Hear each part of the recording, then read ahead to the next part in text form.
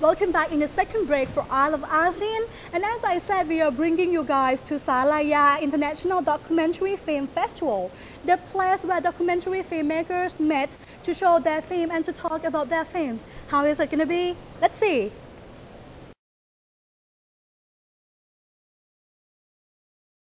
In Thailand, each year there might be 1 or 2 documentary features released in limited cinema.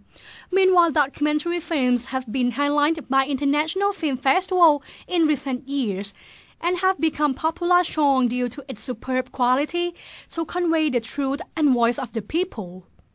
Seeing this change in trend, Film Archive, public organization, would like provide the audience with a wider range of documentary, not only to see more Thai documentary, but also documentary in the ASEAN region and masterpiece from around the world.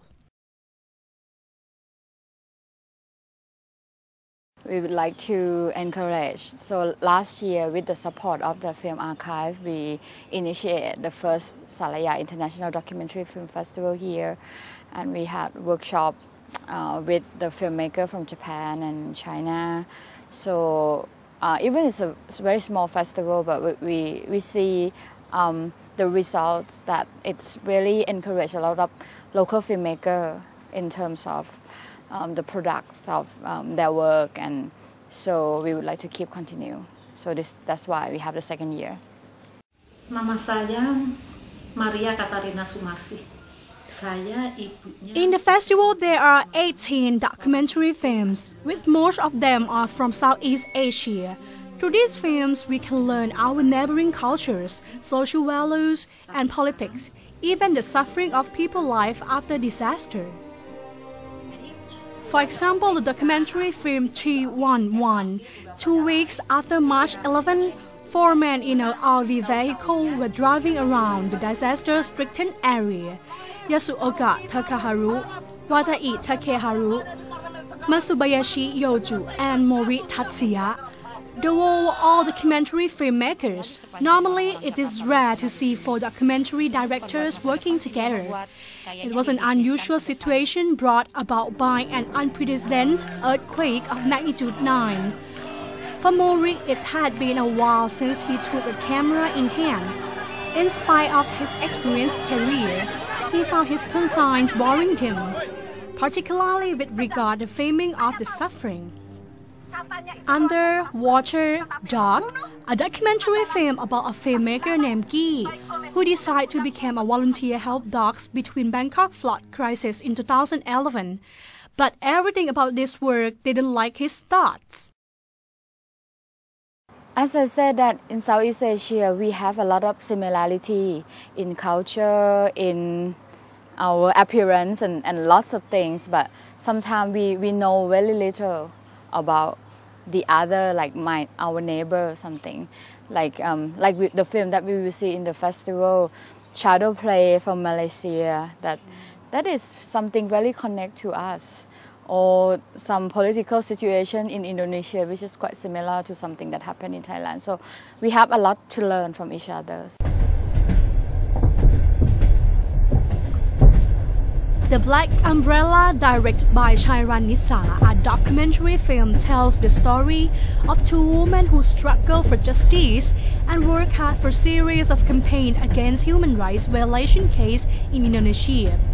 Mrs. Neneng Rampin village, resident in Bogor, West Java, Indonesia, who lives in the land grabbed by the military. An area of 1,000 hectares originally belongs to the villager and Mr. Sumari, who fight for his right to bring justice to the killer who mistakenly shot his son, while he helping other wounded students. During the big student demonstration in 1989, or the historical Reformation movement. Su Tong is the director. Reed Hallways, a documentary film about a woman, returns to Hebei while her father is getting a transfusion. Her mother is at the market. Life moves on as usual. Flashback, a young prostitute life in Beijing. She swore not to like the customers, but she developed feelings for one. She disrespects her greedy boss. She can't forget about her past pimp, who was sent to prison. but she is dutiful to her sick father and gives money to her mother. She returned to Beijing. Wheat is ripening, but it rains for days. Harvest is impossible. Maybe personally I love documentary, and I always think documentary is so interesting, and there are so many good documentary that haven't been seen in Thailand. So I think a festival is a venue that you can see good things and different things. So that's why when I have the chance to work with the Film Archive, I proposed this project, and then I think we will keep on doing it, because in terms of worldwide phenomenon, documentary is coming. It's really like not like in the old days, like boring or something. There are so many exciting documentaries.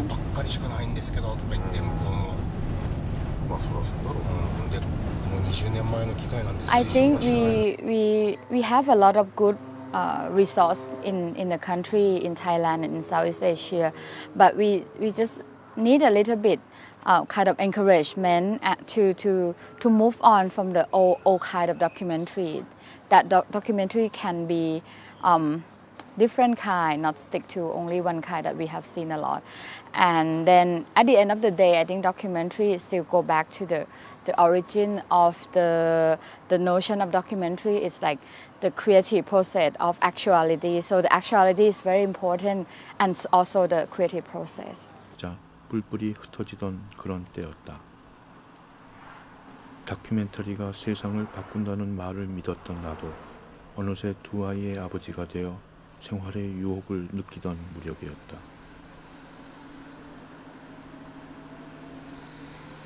아는 신부로부터 차를 좀 쓰자는 전화를 받았다. 비전향 장기수 두 사람을 There are a lot of documentary films in Southeast Asia that need to be seen, just like these films, like a big pile of books that you have to read it one by one. Next break, let's tune in with electronic sound from Indonesia with the band called The Bottle Smoker. Stay tuned.